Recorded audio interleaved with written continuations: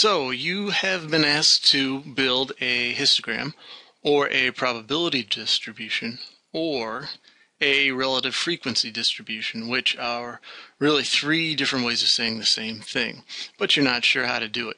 We're going to tackle how to do exactly that using Excel in this particular how-to. So to begin, I will start off in my Blackboard course. I will download this particular data set related to Kentucky County information. And once the file downloads, I'll go ahead and open it up. So as you can see, what we're looking at here is a data set related to all of the counties in Kentucky and a few factors related to each of these counties in the particular year this data was gathered. Now to begin, we're going to go ahead and pick one of these particular variables. I'm going to choose median household income, and I'm going to isolate this particular column from the rest of the data by copying it. In order to copy it, what I did was hit the button for the column labeled B, and that selected all of the data in that column. I then hit Control-C to copy the data.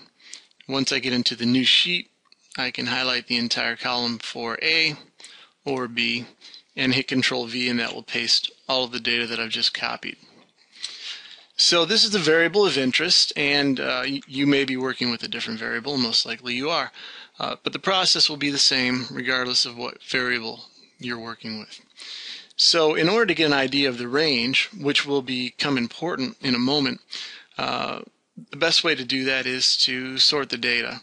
Once again, you can select the entire column by going to the Data tab. The Sort option will become visible. Go ahead and hit the Sort button. Now, as you can see in this window, the My Data Has Headers window option is clicked. If you unhighlight that or uncheck it, then it's going to include the label at the top of the data as an observation, and it will sort it. So we're going to go ahead and reselect that.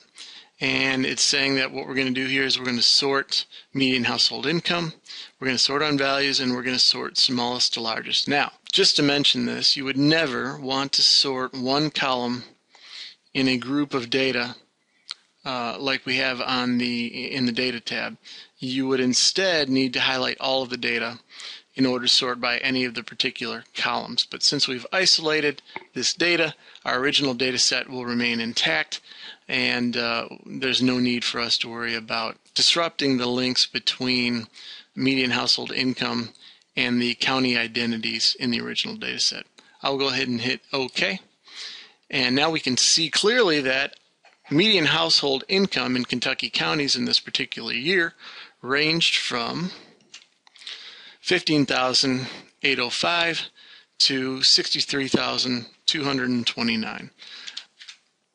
That gives us quite a bit of information, but we would like to have a better idea of where these counties lie and what the distribution of median household incomes looks like between counties. And so in order to do that, we're going to go ahead and build a histogram.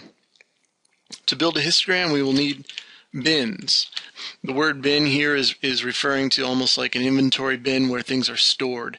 What Excel is going to do is it's going to look through all of the observations in this column, and it is going to count the observations that fall within the bin widths that we establish. And so for this particular data set, I think an appropriate bin, since we start at 15,805 and end at 63,229, an appropriate bin width would be $1,000. And what we will do is we'll start at 14,000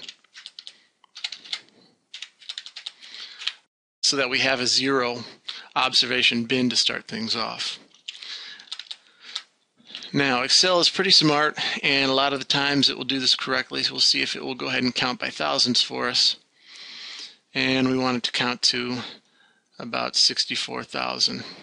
So we can get rid of all of these. Once again, we go beyond the maximum so that we can get a nice zero observation bin to wrap up our graph.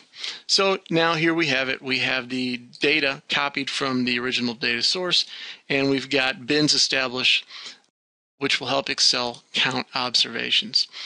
The next step is to go ahead and have Excel perform, or compile rather, a histogram for us, and the tool to do that is located under the Data tab and in the Data Analysis pack. If your Data tab does not have a Data Analysis button, that will need to be added on. It is an add-on. It does not come preloaded into Microsoft Excel 2003, 2007, or 2010. There is a video on the same channel that will show you how to do exactly that. So here we are under Data Analysis, and we're going to select the histogram option and say OK. Now it's asking for input.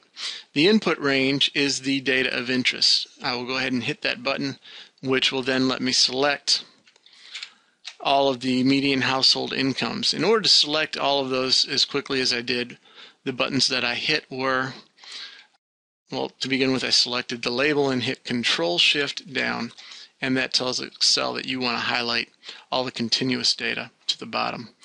I will then hit the button, which will take me back to the histogram menu, and I will hit the button which will allow me to input the bin range. Hitting Control Home will take me to the top left corner of the sheet. I will then go to the bin title and hit Control-Shift down.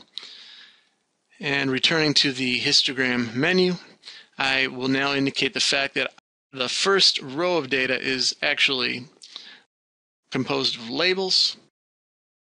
Once I've done that and selected where I want my output to go, I always have the output go to a new worksheet. I will hit OK.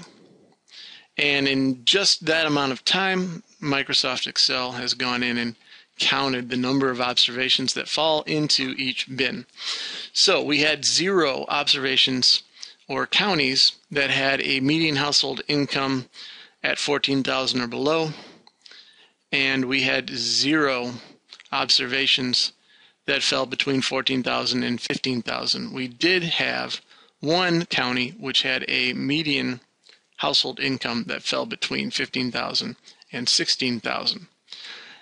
What I will do is go ahead and delete this top one. It's great to start off with a 0 observation bin, but there's no need for 2 at the bottom or top.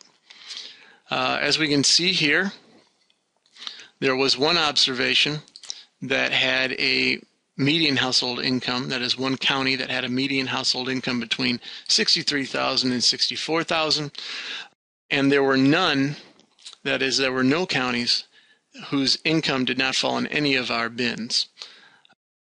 Having the word more here or any words in your graph input will cause problems.